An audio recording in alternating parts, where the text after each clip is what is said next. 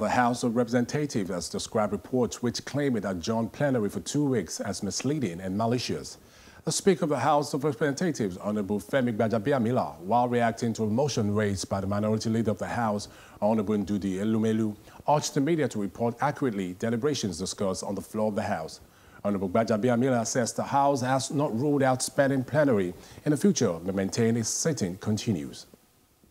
So I want to plead, if you permit me, that the media should mind the manner in which they report issues, because they mislead the public.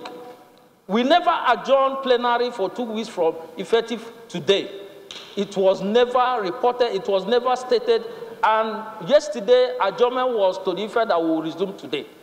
So media reporting that we've adjourned was very malicious. I believe the motion, based on what Honorable Elumelu said, was a futuristic motion that said meant that if need be, if it gets to that stage, the House may need to adjourn to go and sensitize their constituents and to oversight and make sure that the things that have been put in place have been put in place.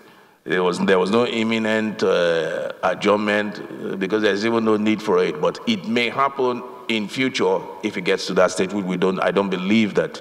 So press, journalists, please take note. The House is not adjourned.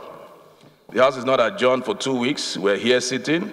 But if there is a need to adjourn, to oversight the issue of medical preparedness for coronavirus, we will do so at that time.